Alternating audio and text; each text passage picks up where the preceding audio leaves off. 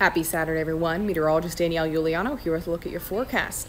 We're off to a little bit of a chilly start, but don't worry, the burst of cool air won't last long as we head throughout the day there. Temperatures will warm up into the 70s by lunchtime and into the upper 70s, low 80s by this afternoon, forecasting a high around 80 degrees, just a few degrees below our seasonal average. The main thing to note, though, is it will be sunny out there. We have a very high UV index, 10 to 15 minutes outside without some sunscreen.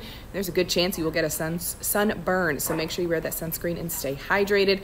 And even as you head into Mother's Day tomorrow, we have some beautiful weather in store for us, sunny skies, and those temperatures climbing up into the mid to upper 80s. And even near 90 as we head into Monday, with rain returning back into the forecast and sticking with us through a good portion of the 7-day stretch. Again, I'm meteorologist Danielle Giuliano. Have a good Saturday.